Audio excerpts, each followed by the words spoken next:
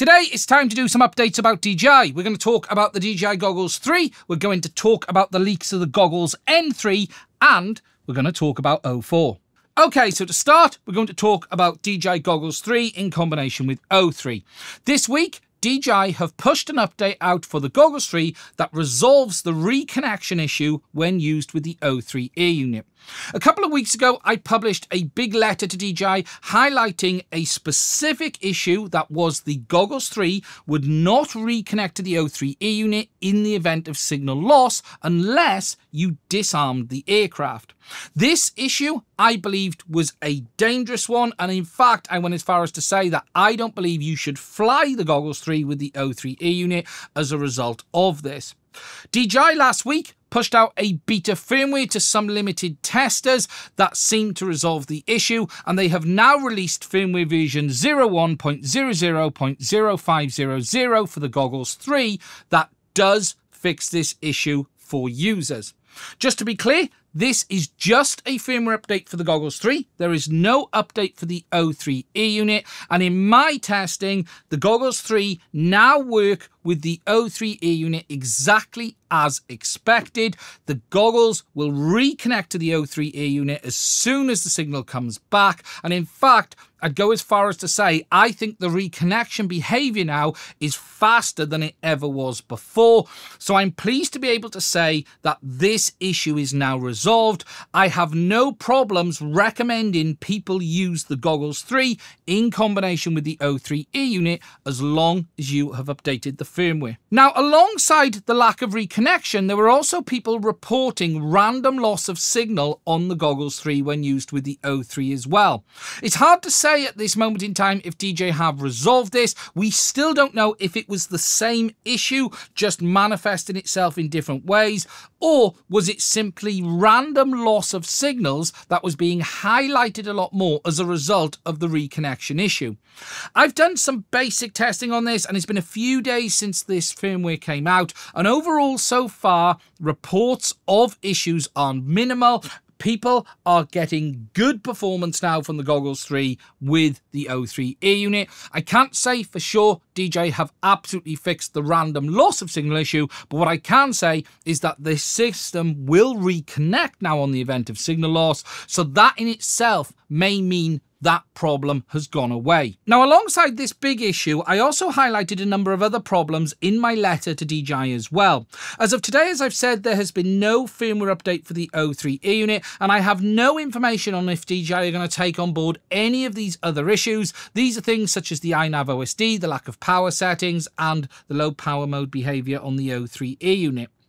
Now, from my perspective, I am pleased this issue has been resolved, but I still have some real fundamental issues with the way DJI have behaved around this. First of all, with regards to the release notes, DJI have not even acknowledged that they have fixed this issue. They have simply said they have resolved some known issues with the O3 air unit.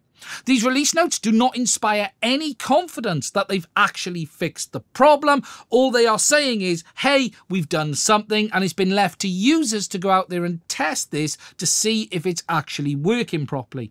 Furthermore, I contacted DJI originally via letter. I posted that letter on their website, I sent it to their PR department, and I published it on my channel as well. Initially, they did respond to me saying that this would be looked into, and I also had a number of other people at DJI reach out to me just to say, hey, this is being looked at. However, since then, I have had no contact with DJI at all. They did not inform me that they were going to be releasing a beta. When I asked for access to the beta, my emails were ignored and DJI support refused. And as of today, I have had no official response from DJI to my letters to their PR department to say that this issue has been resolved. Whilst I am pleased that DJI have fixed this, in my opinion, they remain today to be one of the most untrustworthy brands in drones and FPV. And whilst they do make great products with regards to offering consumer satisfaction, consumer confidence, and working with people to actually resolve issues, DJI remain one of the worst that I have dealt with, period. They refuse to work with me on this channel, and they are behaving completely unprofessionally in the way that they are not addressing these issues publicly with users. There are a number of reasons probably why they don't want to do this, but they could have at least responded to say, hey, this problem has now been fixed. So overall, the issue is fixed, but DJI remain to be DJI and a brand that you should really only trust with what you can see and touch, and not for one moment anything that they've said they may do in the future. Next, moving on to O4 and the Goggles N3. And this week, there have been a number of leaks around these new products. To start, we're going to talk about the goggles. This week, Jasper Ellens at X27 has showed us the first public images of the DJI Goggles N3.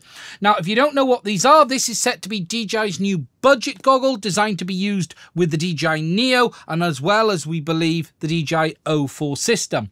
Now, it isn't clear at this moment in time if it's going to work with O3 or the earlier air units. My personal expectation is yes, it will work with O3, but it won't work with the early ones, and it'll follow the compatibility that we have with the Goggles 3 as it is today. Now, when you look at these goggles, they are very much a love child of the original V1, V2s and the Goggles Integra. You can see that they are a bigger goggle. They feature a single LCD display rather than dual OLEDs. You can see we have a battery built in on the head strap at the back. You've got similar controls to the Integra and Goggles 3 here. And these are designed to be a lower cost entry-level goggle from DJI for getting people into FPV. After this, Jasper has also released some further images, also talking about price as well. You can see the goggles here in a bit more detail. We've got a power button down the side there, micro SD and USB on the top, and then a big foam face mask around there with the power cable now externally going down to the battery at the back. It is very reminiscent of the V2s and the Integras or the Goggles 3, and it's going to really offer an option for people who don't want to be spending a lot more money on an OLED goggle like this. Now, price-wise, they are said that they're going to be coming in at about €269 for the goggles themselves, or they're going to be available in a Neo combo pack for $529. That's the Neo drone with the goggles included.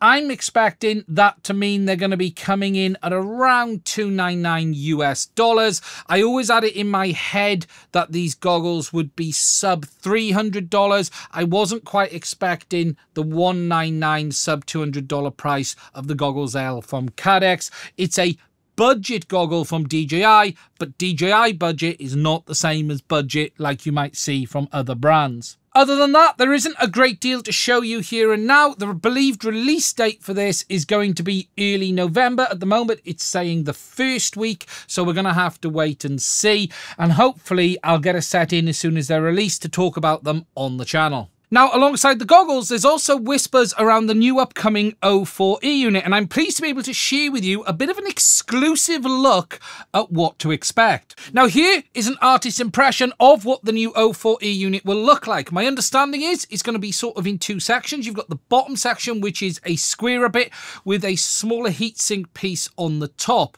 Now, I don't know the size, but I believe it is shorter than the O3. My personal belief is it is still going to have to be dual PCB. I think it's going to be very, very hard for DJI to make a single board O4 air unit. They still need to have the S2 chipset. They still need the E3T. They still need the RF front end, the power amplifiers, the MUX, power distribution. There's a lot that DJI still need in this air unit, and getting it onto a single board is going to be very, very hard. They would have to go wider than lower to be able to get it on a single board, and I even think even getting it onto something like a 40mm square board could be a challenge. Not impossible, but I think what DJI will do is shrink it down again. There's still quite a bit of wasted space inside the O3 Air unit when you look at it, and I think DJI would be able to get a couple of mil off this if they really tried. That isn't to say, though, I'm not wrong and DJI haven't been able to pull a rabbit out of the hat and manage to get it all onto a single board solution to really start to directly compete with the likes of Cadex on the Avatar HD system. Alongside this, we also now know that there is going to be 2 versions of the O4 Air unit released. There's going to be a Pro version and a light or standard version. Now, my understanding is the Pro is going to be using the better camera, something like the camera from the Avatar 2. It's going to be a bit bigger, but it should still conform into the same 20x20 sizing, just be a little longer rather than wider. We also then have a new light version, but there isn't a lot of information around that. We don't know if the VTX element between the two is the same and it's just the cameras that different, or if DJI are actually going to produce 2 separate units to directly compete with the likes of HD0, Cadex, and offer a much more compatible solution, especially when it comes to smaller quads. Now, there is no confirmed price, spec, or availability, although, whereas I've said in the past, I don't think you'll see it this year, that has changed and it now does feel a lot more imminent than it has before. The whispers are that the new Goggles N3 will be around the first week of November, and there is a very real possibility that O4 could launch at the same time, although there is no confirmation of that. It does seem to be the case, though, that things are ramping up and there's a very real chance we will see it before the year ends. So, that's it. That's everything we know right now. I'm pleased that this issue is resolved. I have no issues recommending Goggles 3, but never forget, DJI continues to behave like a petulant child, refuses to work with people in a reasonable manner and provide honest information to users about the issues that they have with their products. That's it from me. If you found this video useful, please do consider checking out the links to my Patreon as well as buying me a coffee. It is only through the support of my patrons that we're able to keep making content on this channel, and if you'd like to support us to allow us to keep making content in the future, please do consider checking it out. I want to say a massive thank you to all of my patrons. We'd not be able to keep doing this without your support. Anyway, that's it from me. Stay safe. I will speak to you soon.